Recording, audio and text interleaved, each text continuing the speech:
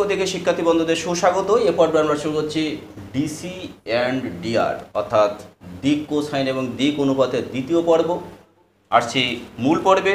আমরা এ পর্বে আলোচনা করব লম্ব বিক্ষেপ কী, লম্ব বিক্ষেপ কীভাবে নির্ণয় করতে হয় এবং সবথেকে গুরুত্বপূর্ণ যে জায়গা সেটি হচ্ছে দুটি সরলরেখার মধ্যবর্তী কোণ নির্ণয়। আসছি আমরা মূল পর্বে। একটি সরলরেখা পি কিউ।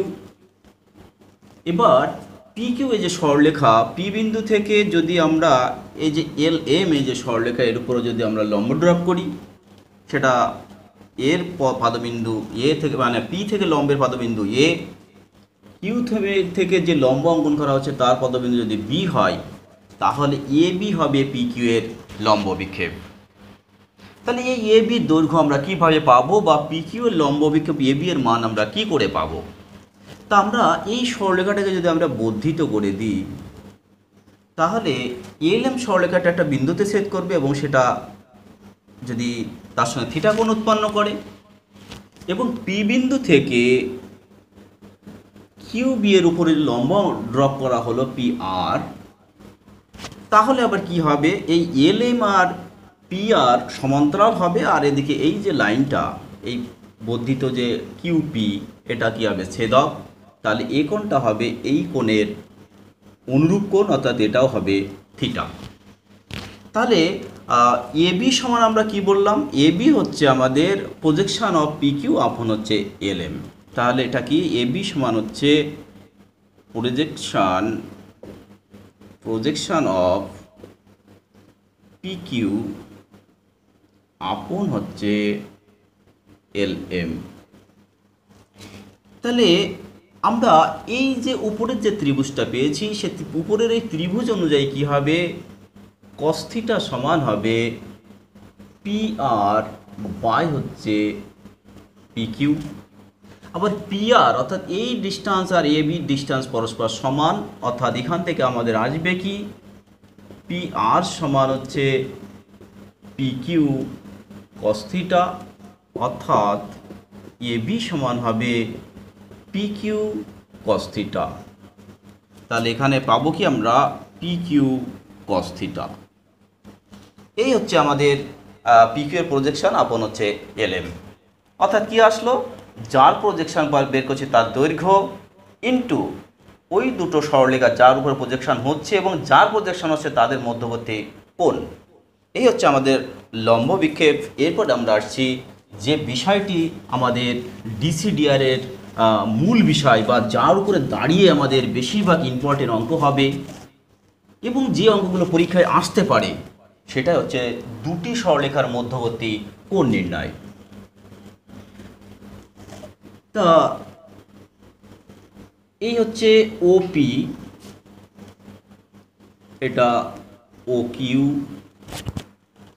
এই ওপি এর দৈর্ঘ্য হচ্ছে আর ওয়ান, ও কিউ এর দৈর্ঘ্য হচ্ছে আর টু এবং এদের মধ্যবর্তী কোণ হচ্ছে থিটা। এবার এই ওপি এর ডিসি যদি এল on M on an on হয় এবং ও কিউ এর ডিসি যদি L two M two N two হয়, তাহলে পি বিন্দুর স্থানাঙ্ক হবে এল on R on M on R on an on R on.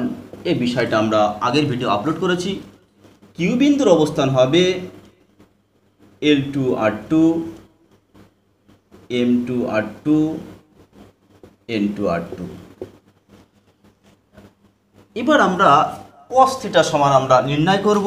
তা কস থিটা সমান কি, কস থিটা সমান হচ্ছে ধারক বাহু দুটির বর্গের সমষ্টি, অর্থাৎ আর ওয়ান স্কোয়ার প্লাস আর টু স্কোয়ার মাইনাস থিটার বিপরীত দিকে যে বাহু আছে তার দৈর্ঘ্য, তাহলে P Q square divided by two into ধারক বাহুদ্বয়ের দৈর্ঘ্যের গুণফল, অর্থাৎ আর ওয়ান আর টু। এবার আমরা এখানে পি কিউ এর মান আমরা বের করব।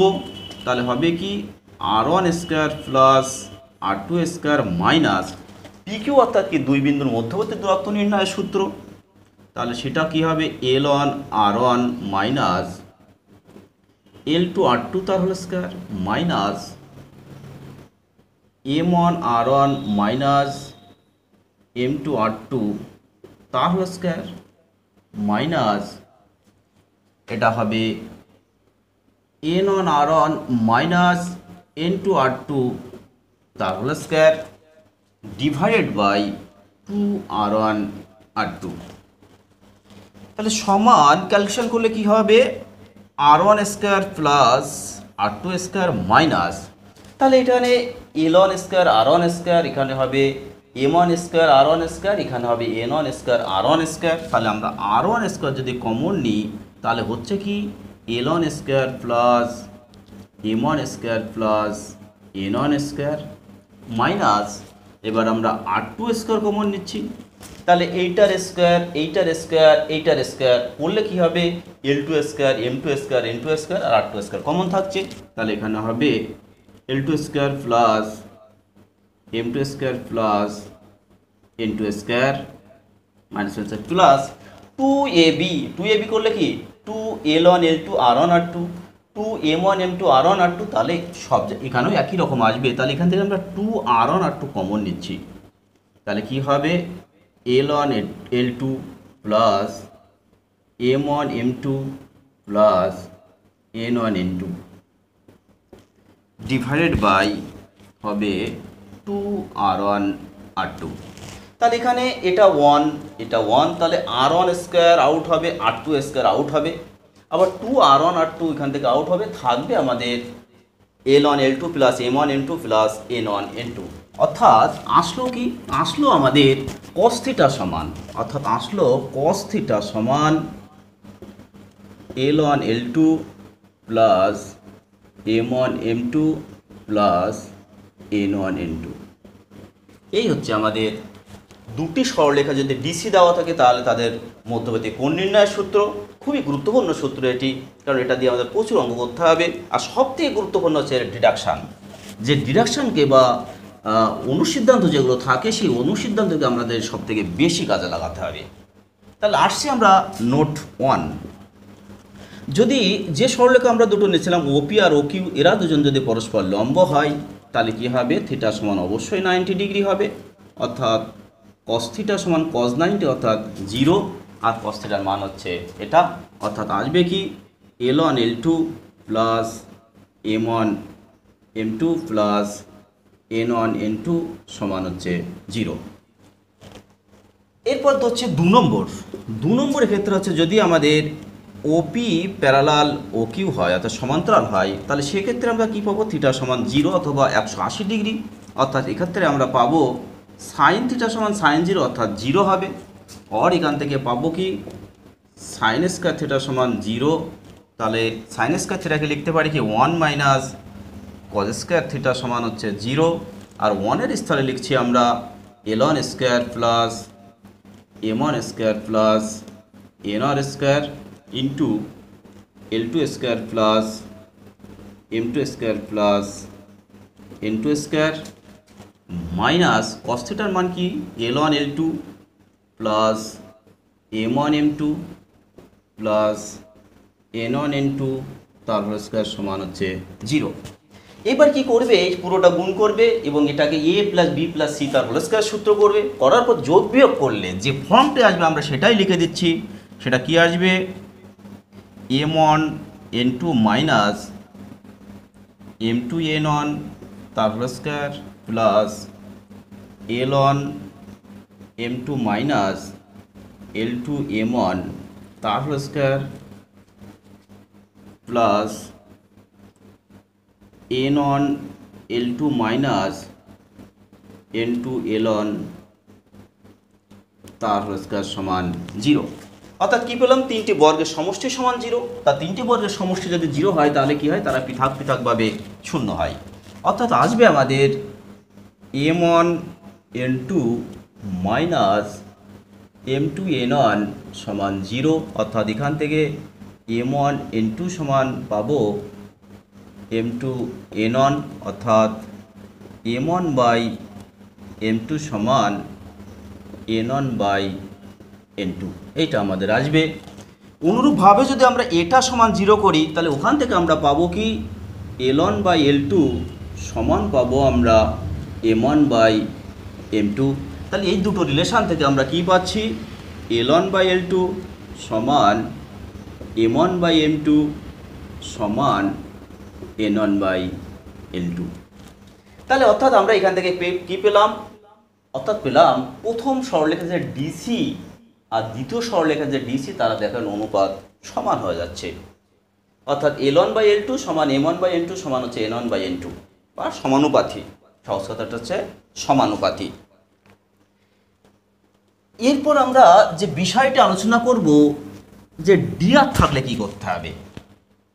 তাহলে যদি দুটো সরলরেখা ডিআর যথাক্রমে a1 b1 c1 a2 b2 c2 হয়, তাহলে ডিআর এটাকে আমরা বললাম ডিআর। তাহলে ডিসি সমান কি হবে, আমরা একটু সংক্ষেপে লেখার চেষ্টা করছি। a1 by lambda b1 by lambda c1 by lambda, আর এটার ক্ষেত্রে হবে l2 by mu b2 by mu c2 by mu. Lambda সমান তোমরা জানো রুটের ভিতরে a1 square plus b1 square plus c1 square, mu সমান রুটের মধ্যে a2 square plus b2 square plus c2 square. তাহলে এই যে আমরা পেয়ে গেলাম কি, এটা তাহলে আমি l1 এটা l2 m1 এটা n1 আর এটা l2 m2 n2 এর সঙ্গে আমরা তুলনা করে যদি আমরা করি, তাহলে দুটো সরলরেখার মধ্যবর্তী কোণ থিটা হলে তাহলে সেক্ষেত্রে কস থিটা সমান হবে এইটা ইন্টু এইটা, অর্থাৎ ল্যামডা আর মিউ নিচে থাকছে। এটার সঙ্গে এটা গুণ করলে সেটাও ল্যামডা আর মিউ নিচে থাকবে, আর এটা গুণ করলে সেটাও ল্যামডা মিউ নিচে থাকবে, অর্থাৎ নিচে চলে আসবে ল্যামডা মিউ, আর উপরে আসছে আমাদের a1 a2 plus b1 b2 plus c1 c2। আর ল্যামডা আর মিউর মানে আমরা এটা বসিয়ে দেবো, বসালে আমাদের কস থিটা বেড়ে যাবে, এখান থেকে কস থিটা সমান কজ ইনভার্স পেয়ে যাব। এরপর যে বিষয়টি হচ্ছে যদি পরস্পর লম্ব হয়, তা পরস্পর লম্ব হলে কি হবে যে না থিটা ইকুয়াল টু 90 ডিগ্রি অর্থাৎ কস থিটা 0। তাহলে এটা যদি 0 হয়ে যায় তাহলে এই ল্যামডা মিউ 0 এর সঙ্গে গুণ হয়ে আউট হয়ে যাবে, অর্থাৎ a1 a2 plus b1 b2 plus c1 c2 সমান 0। তাহলে ডিআর এবং ডিসির ক্ষেত্রে কিন্তু সেম শর্ত, অর্থাৎ ডিআর বা ডিসি যাই হোক না কেন তাদের প্রোডাক্টের সাম ইকুয়াল টু অবশ্যই 0 হবে। আবার যদি এই সরলরেখা দুটি পরস্পর সমান্তরাল হয় তাহলে আমরা কি পেয়েছিলাম, l1 বাই l2 অর্থাৎ a1 বাই ল্যামডা বাই হচ্ছে a2 বাই মিউ সমান তাহলে কি এইটা বাই এইটা, অর্থাৎ b1 বাই ল্যামডা বাই হচ্ছে b2 বাই মিউ সমান c1 বাই ল্যামডা বাই হচ্ছে c2 বাই মিউ। তাহলে ল্যামডা আর মিউ সব জায়গা থেকে আউট হয়ে যাচ্ছে, অর্থাৎ আসছে কি a1 বাই a2 সমান b1 বাই b2 সমান c1 বাই c2, এটা চলে আসলো। অর্থাৎ এক্ষেত্রেও কিন্তু সেম আসলো, অর্থাৎ ডিসি আর ডিআর যাই থাকুক না কেন যদি সমান্তরাল হয় তাহলে এক্ষেত্রে আমরা কি পাচ্ছি কি ওর ক্ষেত্রেও সমানুপাতি পেয়েছি, এক্ষেত্রেও আমরা সমানুপাতি পেলাম। তাহলে এই আমাদের কোন বিষয়ক আলোচনা। তাহলে এবার আমরা আলোচনা করব অঙ্ক কোন ধরনের থাকতে পারে এবং সেখানে কি করণীয়। দুটো সরলরেখার ডিআর কিংবা ডিসি দিয়ে আমাদের যদি কোণ নির্ণয় করতে দেয় তাহলে ডিসি থাকলে আমরা কি বলেছি প্রোডাক্টের সাম কস থিটা সমান, সেখান থেকে থিটা বের করব। আর যদি ডিআর দেওয়া থাকে তাহলে আমরা ডিসি নির্ণয় করে আমরা কিভাবে করতে হয় সেটা দেখিয়ে দিয়েছি। আর কি করতে দিতে পারে, দুটো সরলরেখার ডিসি দিয়ে বলতে পারে দেখাও যে সরলরেখা দুটি পরস্পর লম্ব, ডিআর দিয়েও দিতে পারে। তাহলে ডিআর এবং ডিসি উভয়ের ক্ষেত্রে আমরা কি বলেছি প্রোডাক্টের সাম ইকুয়াল টু 0, তাহলে আমরা প্রোডাক্টের সাম ইকুয়াল টু বের করব এবং সেটা যদি 0 সমান হয় তাহলে বলে দেবো যে না সরলরেখা দুটি পরস্পর লম্ব। থাকতে পারে দুটো সরলরেখার ডিআর বা ডিসি দিয়ে বলতে পারে যে না দেখাও যে সরলরেখা দুটি পরস্পর সমান্তরাল, তাহলে আমরা কি দেখাবো, আমরা তাদের অনুপাত দেখাবো, মানে অনুপাতটা বের করে করে প্রত্যেকটা সিমিলার টার্মের অনুপাত করবো, অর্থাৎ l1 আর l2 এর অনুপাত, m1 m2 এর অনুপাত, N1 N2 এর অনুপাত বা A1 A2 এর অনুপাত, B1 B2 এর অনুপাত এবং C1 বাই C2 অর্থাৎ C1 C2 এর অনুপাত বের করব এবং প্রত্যেকটাই যদি সমান হয় তাহলে বলবো যে না সরলরেখা দুটি পরস্পর সমান্তরাল। এই ধরনের থাকতে পারে। আর কি থাকতে পারে, দুটো সরলরেখার ডিসি দিয়ে তার মধ্যে হয়তো একটা আননোন দিয়ে দিতে পারে। আননোন দিয়ে বলতে পারে যে সরলরেখা দুটি পরস্পর যদি লম্ব হয় তাহলে আননোনের মান নির্ণয় করো। তাহলে আমরা কি করব যে না আমরা প্রোডাক্টের সাম ইকুয়াল টু 0 করবো, করে ওখান থেকে আমরা ক্যালকুলেশন করে আননোনের মান বের করে নিয়ে আসবো। তাহলে ডিআর কিংবা ডিসির ক্ষেত্রে কিন্তু একই ধারণা। তা সব থেকে মোস্ট যে জায়গাটা সেটা হচ্ছে দুটো সরলরেখার ডিসের মধ্যে একটা সম্পর্ক দিয়ে আমাদের বের করতে দেয় শর্ত, একটা প্রমাণ করতে দেয় বা সত্য প্রমাণ করতে দেয়। লম্ব থাকলে এইটা প্রমাণ করো বা সমান্তরাল থেকে আরেকটা প্রমাণ করো, এরকম দেয়। তা সেক্ষেত্রে কী করতে হয়, আমাদের যে রিলেশান দেওয়া থাকে দেখা হলো এরকম দেওয়া আছে এ এল square plus B M square plus C N square হয়তো সমান 0 দেওয়া আছে। তারপর হয়তো দেওয়া আছে P L plus Q M plus আর এন সমান 0 দেওয়া আছে। দিয়ে বললো এই যে দুটো সরলরেখায় মানে দুটো যে ইকুয়েশান আছে এখানে এল এম এন দ্বারা স্যাটিসফাই করছে এবং সেই এল এম এন যদি দুটো সরলরেখার ডিসি নির্দেশ করে এবং তারা যদি পরস্পর লম্ব হয় তাহলে সামথিং সমান 0 বা সামথিং সমান সামথিং প্রমাণ করো। বলতে পারে এই যে দুটো সরলরেখা মানে সমীকরণ দেওয়া আছে, দুটো সমীকরণ দেওয়া আছে, এই দুটো সমীকরণে যে এল এম এন আছে তারা যদি দুটো সরলরেখার ডিসি নির্দেশ করে এবং সরলরেখা দুটি যদি পরস্পর সমান্তরাল হয় তাহলে সামথিং সমান সামথিং বা সামথিং সমান 0 প্রমাণ করো। তাহলে আমরা এক্ষেত্রে কী করব, আমরা এখান থেকে এই সরলরেখা থেকে এল সমান আমরা বের করে এই সরলরেখায় এই সমীকরণ থেকে এল এর মান বের করে উপরের সমীকরণে আমরা এল এর মান বসিয়ে দেব। বসিয়ে আমরা কি করব, something into M by N তার whole square plus something into আমরা হয়তো M by N plus something সমান আমরা 0 প্রমাণ করব বা আনবো, প্রমাণ করবো না সরি, এই ফর্মটা নিয়ে আসবো। তা দেখা গেলো এখানে হয়তো এসছে x1, এখানে এসছে হয়তো x2 আর এখানে এসছে হয়তো x3। তাহলে এখানে আমরা ফর্মটা কী নিয়ে এসছি, এম বাই এনের দ্বিঘাত সমীকরণ। তাহলে এম বাই এনের যেহেতু দ্বিঘাত সমীকরণ তাহলে এখানে কী হবে, এম বাই এনের আমরা দুটো বীজ বিশিষ্ট একটা সমীকরণ পেলাম, অর্থাৎ এম বাই এন বিশিষ্ট দুটো বীজ আমরা পাবো। তাহলে যদি দুটো সরলরেখার DC L one M one N one এবং L two M two N two হয় তাহলে অবশ্যই এই সরলরেখার দুটো বীজ আমরা পাবো কি M one by N one আর একটা পাবো আমরা M two by N two. তাহলে লম্বের ক্ষেত্রে আমরা কি করব, এই দুটো বীজের আমরা গুণফলের মানটা বের করে নিয়ে আসবো। তাহলে এই দুটো বীজের গুণফল সমান আমরা কি পাবো, ধ্রুবক পদ বাই এই বর্গের সহগ যেটা আছে সেটা। এখান থেকে আমরা কি করব, M one M two by আমরা পড়ে নেব x3 সমান N one N two by করে নেব আমরা x1। এই আকারে করলাম। অনুরূপে আমরা এখান থেকে হয়তো এম অপনয়ন করে আমরা এল আর এন এর একটা ইকুয়েশন আনবো, বা এল বাই এন তার হোল স্কোয়ার ইন্টু প্লাস হচ্ছে সামথিং দিয়ে তো বা L by N plus something সমান 0 এই ফর্ম নিয়ে আসবো। অর্থাৎ সহজ কথা এখানে এল অপনয়ন করে আমরা এই ইকুয়েশন এনেছি, আমরা এম কিংবা এন অপনয়ন করে আর একটা রিলেশন নিয়ে আসবো। এনে আমরা কি করব, আমরা L one L two by something নিয়ে আসবো আর হয়তো M one M two by আমাদের x3 আসবেই, এখানে যা আসবে এখানে সেটা আসবেই। এবার আমরা কি করব, এইটা সমান এইটা করে দেব, করে যেটা আসবে সেটা আমরা ল্যামডা ধরবো, অর্থাৎ এল ওয়ান এল টু সমান something into lambda, M one M two সমান something into lambda, N one N two সমান সামথিং ইন্টু ল্যামডা। এবার যেহেতু সরলরেখা দুটি পরস্পর লম্ব তাহলে L one L two plus M one N two plus N one N two সমান 0। এবার মান বসিয়ে দেবো, সেই ল্যামডা ভাগ হয়ে আউট হয়ে যাবে এবং শর্ত আমাদের চলে আসবে। এইগুলো লম্ব থাকলে, যদি আমাদের বলে সরলরেখা দুটি পরস্পর সমান্তরাল, তা সমান্তরাল হলে আমরা কি জানি যে না L one by L two সমান M one by N two সমান N one by L two. তাহলে আমরা কি বললাম, L one by L two সমান M one by M two সমান হচ্ছে N one by N two. তাহলে এরা দুজন সমান হয়ে যাবে। তাহলে যদি সমান হয়ে যায় তাহলে এখান থেকে আমরা কি পাবো? তার কারণ কি, এটা সমান হওয়ার কারণ কি, আমাদের ছিল কি, অ্যাকচুয়ালি ছিল m1/m2 সমান হচ্ছে n1/n2। তাহলে আমরা এবার যদি n1টাকে n নিচে নিয়ে চলে আসি, তাহলে m1/n1 সমান ওটা m2কে ওখানে পাঠিয়ে দিলে হচ্ছে m2/n2। তাহলে কি হলো, সমীকরণের বীজদ্বয় সমান। তাহলে সমীকরণের বীজদ্বয় যেহেতু সমান, আমরা কি করব, এই সমীকরণের নিরূপক সমান 0 করে দেব।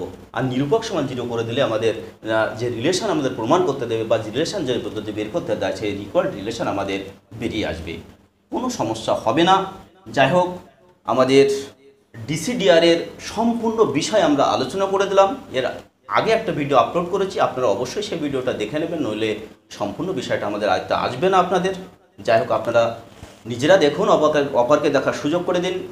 আর ম্যাথজনের পক্ষ থেকে সম্পূর্ণ ভিডিও দেখার জন্য অসংখ্য ধন্যবাদ।